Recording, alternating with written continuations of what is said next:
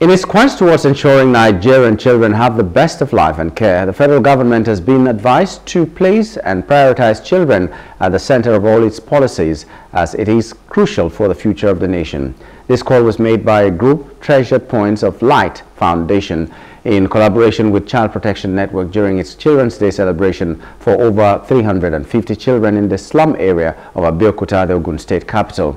Speaking to newsmen, the group team lead said the rise in inflation has led many children to do menial jobs and has resulted to the increasing number of out-of-school children. She further stressed that if the children get the best care, despite being from the slum, their future will be secured with the right policies.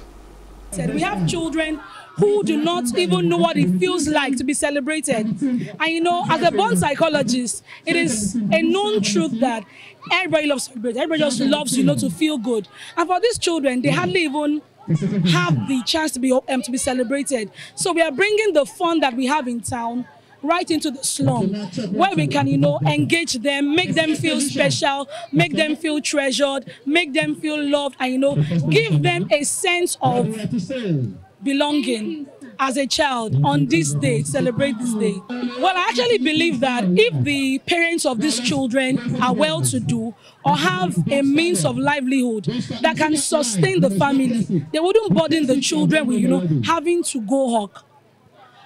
They do these things because they don't actually have another means. So if they can probably give them an opportunity to empower them, make them have a sustainable economic status, maybe they would, have the chance to go to school without hawking.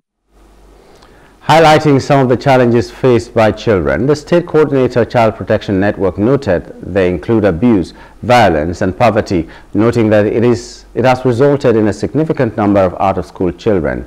He urged the government to address these challenges and ensure that children are protected and provided with access to quality education. It is for each and every one of us to realize that we are all supposed to protect the children. Each and every one of us. The children should be the center of all the policies of government. Whatever you are making, whatever policies government is making, whether you are constructing roads, you are building bridges, building all sorts.